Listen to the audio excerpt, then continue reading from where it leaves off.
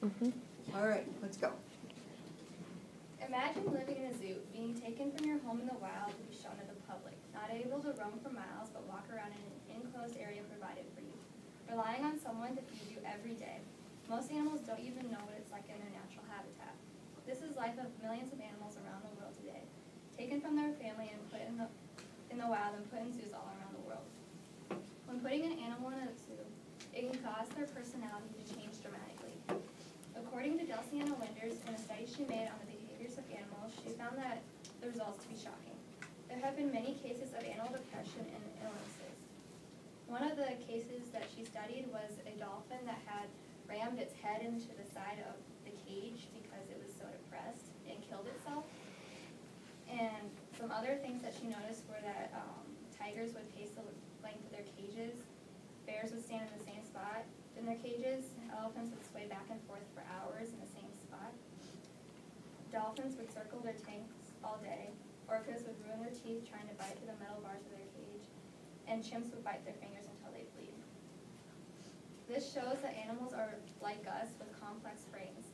So how would you like to be locked up in a cage all day and every day? Like Alexis said, they don't have a lot of space in their cages, and one of the laws that requires the length of their cage and such to be to be its size is the Animal Welfare Act, which requires minimal standards of care and treatment be provided for certain animals bred for commercial sale, used in research, transported commercially, or exhibited to the public. So the Animal Zoo Administration and the United States Department of Agriculture require only that the cage size be enough room for them to stand up, turn around, sit up, lie down, so it doesn't really require them to have much space. And the typical polar bear cage in zoos in America is only about 1 millionth the size of what they would have in the wild. And elephants normally walk up to 30 miles per day in the wild, and with their size cage, like walk less than a mile. So we aren't asking for zoos to be banned. We only want regulations to keep both people and the animals safe.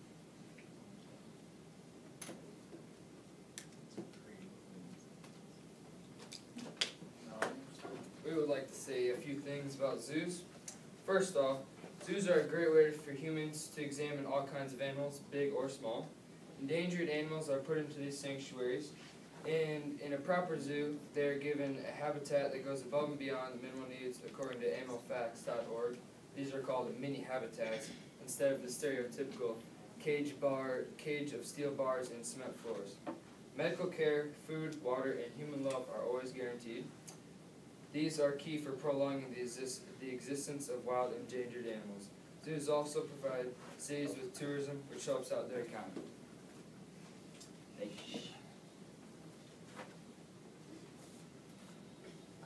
A lot of you might wonder what kind of diseases come with animals that are transferred from different parts of the world. And according to Michael J. Burns in the Seattle Times, there are many different viruses that can come with animals. And one is suspected to be known as an elephant herpes virus known as EEHV that has been spreading through young elephants at a handful of zoos. And the virus is believed to be spread by contact, could lie dormant for years, but then sprout so fast that it could destroy internal organs in just hours, killing the animal. And it actually tried shipping female elephants to different zoos around the country, not knowing that they had the disease, which then spread the disease throughout many other zoos. Endangered animals are protected in zoos away from hunters, poachers, diseases, and predators. And according to Dr. Straub from the Association of Zoos and Aquariums, 126,000 jobs are created and over $18 billion are circulated in the economy each year because of zoos, which means zoos are an important part of the economy. Tourists input money and zoo jobs are created. Thank you. okay, so Ryan has said that zoos help save animals from the wild, and according to captiveanimals.org, animals have 3 times a better chance surviving in the wild than they do at zoos because of diseases spread, like Alexis said. Most animals have a premature death, and elephants only live to 1/3 of their lifespan. And for every 1 animal born in a zoo, 2 other animals die.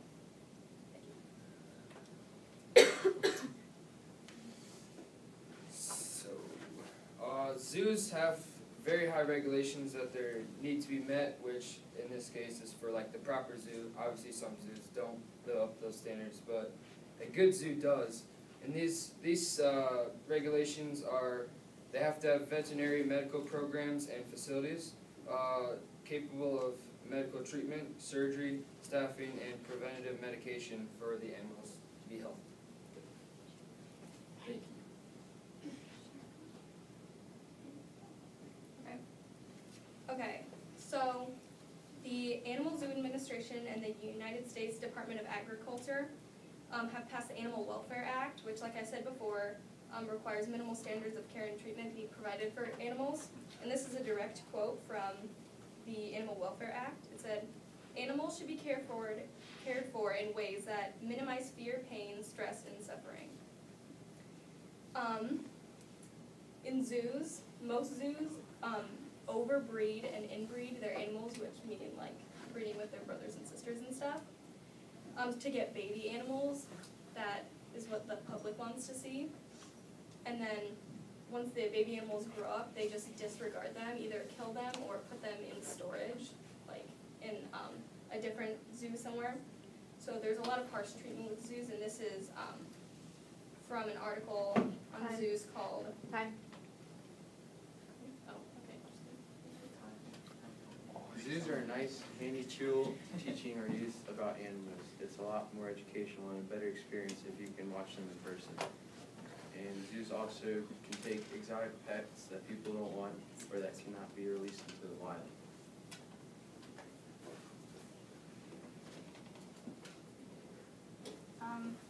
He said that people learn from zoos, but 40% of the zoos don't have specific labels on the exhibits. And the study shows that most people know nothing new. It's from the Association of Zoos and Aquariums magazine. And really the kids just get entertained. They don't learn anything.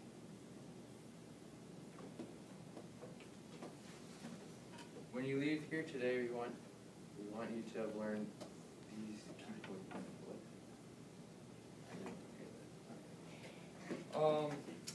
Zoos also have breeding programs for endangered animals. They are not breeding their brothers and sisters. They take endangered animals and they breed them to increase the population of the certain animal, and then they can release them back into the wild when they're ready.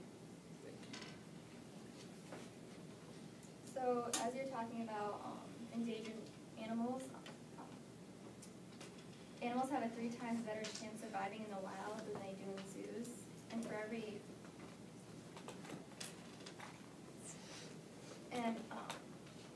those diseases in zoos, most animals have a premature death. And as Ellen had said, for every 1 animal born, 2 die. Thank you.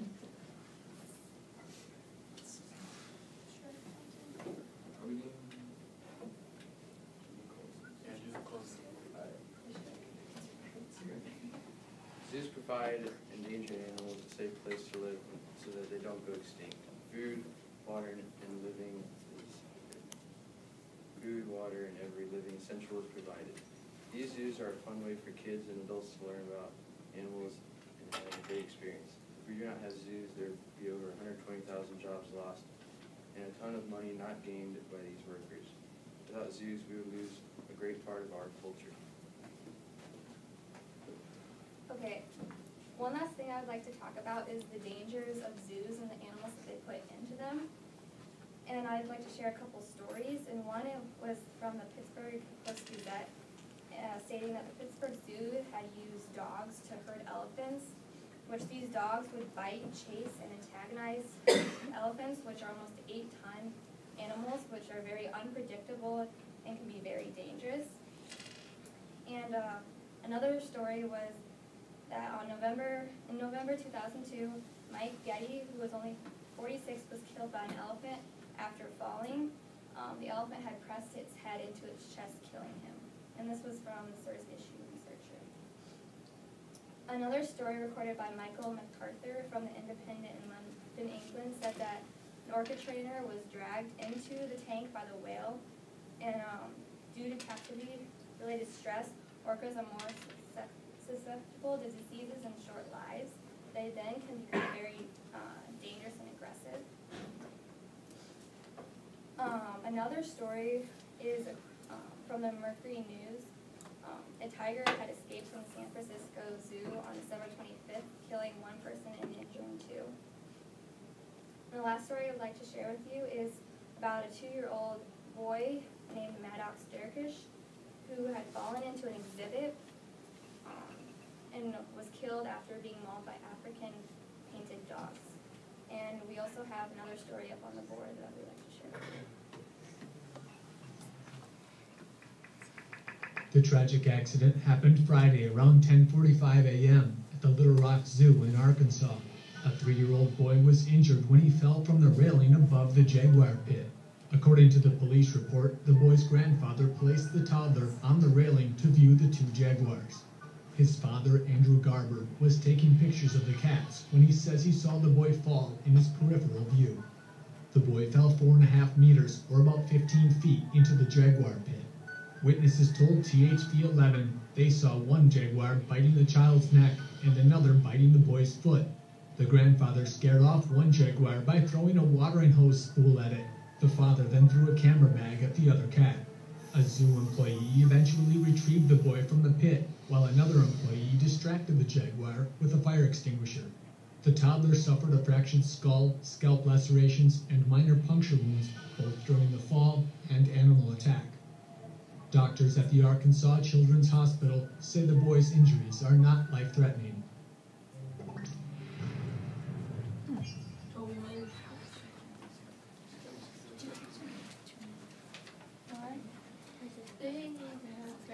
Okay, so obviously these are like extreme cases, and we're not saying that zoos should be like outlawed and that we shouldn't have them.